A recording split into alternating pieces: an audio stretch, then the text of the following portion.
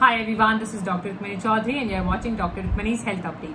My today's topic is Cystocele, that is bladder prolapse, bladder herniation or anterior vaginal wall prolapse. So in today's video, I'll be talking everything about Cystocele, that what is this condition and why this happens, who are at higher risk, the risk factors part, the causes, sign or symptoms of Cystocele, management, prevention, how you can prevent this condition, treatment in allopathy, best effective homeopathy medicine. So I requested to watch complete video for complete information. If you're watching first time, please like, share and subscribe my channel for the further notification. So let's start.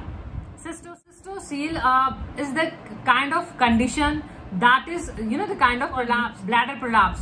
So bladder that holds your urine. So the part of the bladder, it descends down, it falls down in the vagina, into your vagina, anterior vaginal wall. So that's why it is also called anterior vaginal wall prolapse or bladder fall down, dropping of bladder or bladder herniation.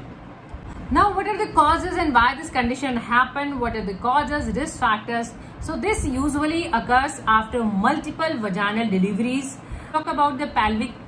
See, pelvis is the part of your lower abdominal region. This is called like pelvis, and there are pelvic organs, and these are connected or they are supported with some muscles, muscular structures or some ligaments. So if due to any reason, due to any cause, or if there is an injury or any weakening, or there is a damaging of these ligaments or muscles, the time these organs can displace, these organs can prolapse, your bladder can prolapse, can fall down into your vagina. Multiple vaginal deliveries means childbirth, vaginal childbirth are blamed, and if there is any kind of straining, any kind of pressure on these pelvic floor muscles, any kind of pressure, this can be due to chronic cough, persistent chronic cough and chronic constipation. If you are having constipation and that is from a longer time, so this again puts you on high risk of having these like Cystocele kind of problem.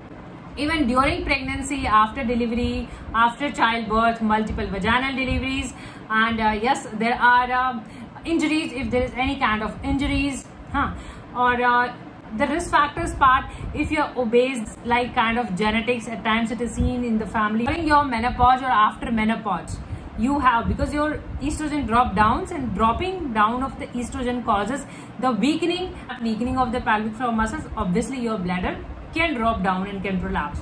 So these are the causes and the risk factors. Symptoms, they depend whether your case is a mild one, moderate one or severe one. This is also called the grading of the Cystocele, and the grade 1, grade 2 and grade 3. Grade 1 is the mild one, when some part of your bladder drops down or fall down into your vagina, some part, short part only. Then this is like mild one and the grade 1. And the grade 2 and the moderate one, when your part of the bladder descend down to the vaginal opening, only up to the vaginal opening, then this is called moderate one. And the severe one and the grade 3rd one is when your bladder pass through your vagina, means you can even feel and you can even see the part of bladder. There's something is there in your vagina, you can even feel and you can even see. So that is called the grade 3 and the severe one, and that needs the surgical reconstruction or the pessary. And the symptoms part, usually if the cases are the mild one, moderate one, there is no major symptom, it is not life threatening, you are not having pain. This is just a discomfort feeling, the pressure feeling, the heaviness feeling, abnormal feeling, and obviously this is like a psychologically discomfort as well, and this affect women's psychology. There can be the feeling, there can be pressure feeling all the time in the vagina, and there is a fullness feeling, and there is a discomfort, and there is a frequent urging of urination. If the part of the bladder is descend down in the vagina and it is not complete voiding, there is no complete voiding of the bladder, some urine remain inside, and that can create infection even. So if that create infection, so you can have infection symptom as well. Diagnosis part, how we diagnose the condition, what are the tests required? See, if the case is moderate or severe one, it can be examined by the physical examination or vaginal examination. The diagnosis can be done by looking through that you are having this moderate one or the severe one. And if there is like any other symptoms, so there can be other symptoms, like we have to check the urodynamics.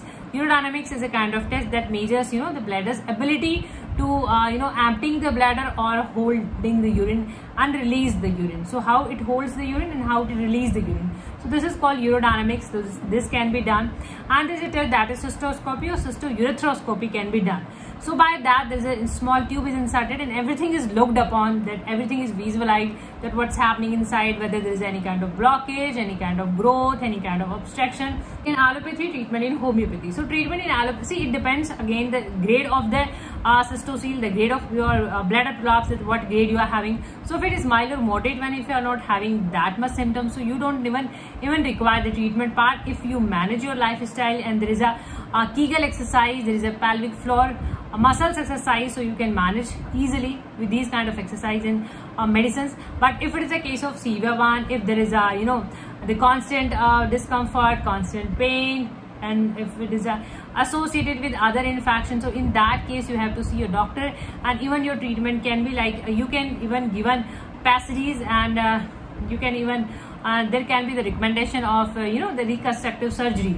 So everything is placed over there at their positions. Why? Because in this case, cystocele case, your bladder is not at its position, it descends down. It displays. These reconstructive surgeries can be done in severe or critical cases, not in the mild or moderate one. Different procedures of the best effective homeopathy medicine for cystocele.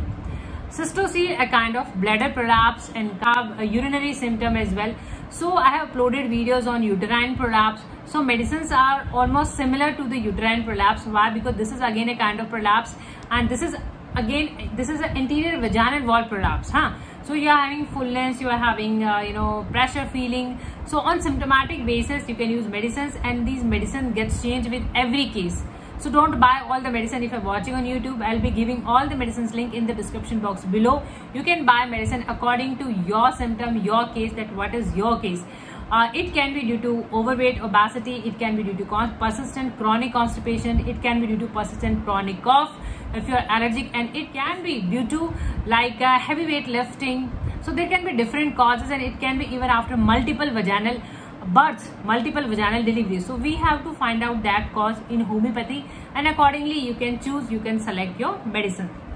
It's a very effective medicine even in uterine prolapse cases. CPA is given frequently, and it is very good, very top remedy almost in every kind of prolapse. Like you are having uterine prolapse, you are having bladder prolapse, and you are having fullness sensation, and the female has the abnormal vaginal discharge, and there is a itching, and there is it is usually given either after deliveries or during your menopause time period. So if you have hot flashes, your menopausal time is there, so in that case you can use sepia. This is like bigger quantity, and this is the company's color. So company's color can differ, and even you can buy smaller quantity, and this is in the liquid form. So you can buy medicine even in the pills form. This can be given to you. So sepia can be used with the help of dropper, 1 or 2 drops direct on tongue before having your meal, twice, thrice in a day, and regularly with the help of exercise. You are supposed to do Kegel exercise that that gives you strength, that gives you support to your pelvic floor muscles. So along with the exercise, if you're using medicine, you have maximum benefit of the treatment. Ileum trigonum is given when there's a frequent urging of passing stool, frequent urging of passing urine. So if there is a frequent urging of urine and frequent urging of stool, so you can take Ileum trigonum again with the help of dropper, 1 or 2 drops, and you don't have to buy all the medicine. You don't need all the medicine. Just understand your case and your history. Just find out. Calcarea Carb. So Calcarea Carb is given when there is a history of heavyweight lifting. So it has been like there is a frequent heavyweight lifting. It is a case of so in that case you can take Calcarea Carb again with the help of dropper, 1 or 2 drops direct on tongue. Cystocele, you have heard about its indication in honeymoon cystitis, or cystitis means bladder infection. Really effective in cystocele cases where you have frequent urging. Again, there's a frequent urging of urination. So in that case you can take Cystocele associated with infection.